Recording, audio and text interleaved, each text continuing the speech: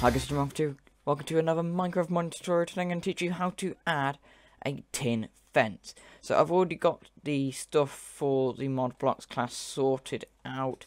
You will notice I've also got the fence gate. Well,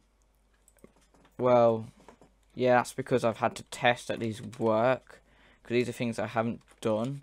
So the tin fence is probably the easiest block you can ever do. That's like from Minecraft. So extend block fence and Control Shift O to make us add a constructor, and then here I'm just going to do material dot, and then I'm going to have iron because that's what tin is, and here you need to put a map color, so that's material dot iron dot get material map color, and we're pretty much going to do what we normally do for most blocks. So unlocalized name, we are then going to set the unlocalized name to the unlocalized name. We're then going to set the registry name to the new registry.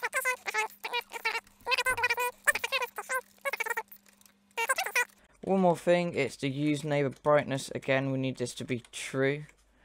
So it saves, and now we're going to just get rid of the tin fence, so register it like a normal block.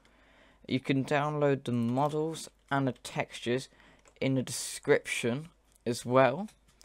And now the block state, I'm actually going to write here. Now this is a text editor known as Atom. The reason why I'm using this is because it actually has really nice syntax highlighting. So we're going to make the block state now. And this has detected that we are actually using JSON, which is nice. And just going to get the multi-part and open it up. We're going to go down.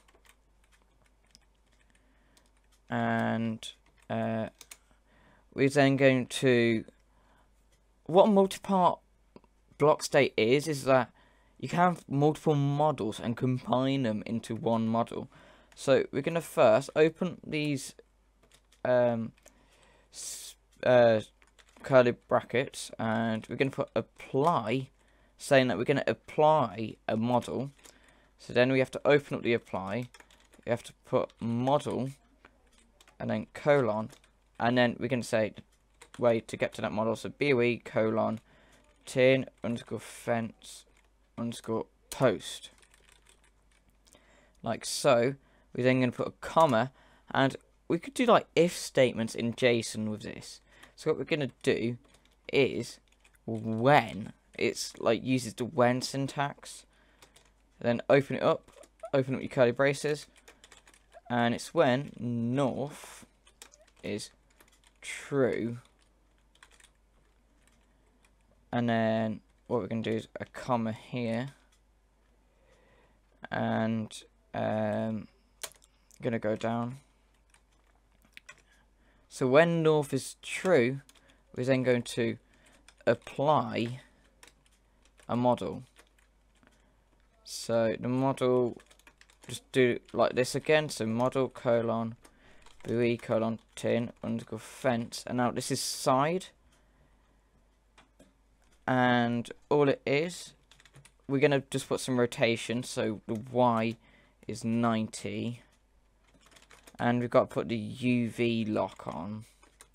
We're going to put that to true, like so. And we're going to need to put a comma on this. Now I'm just going to copy and paste this when statement because we need this for all the different orientations. So north, and then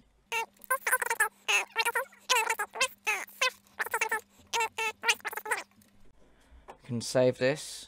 Okay, so the game is loaded up. So if you go inside of our test world, don't matter about the other one. We're just going to say yes to this because I had the blocks that I was testing with, and we should see that I messed up something in the block state. Yes, that has fixed the block state error.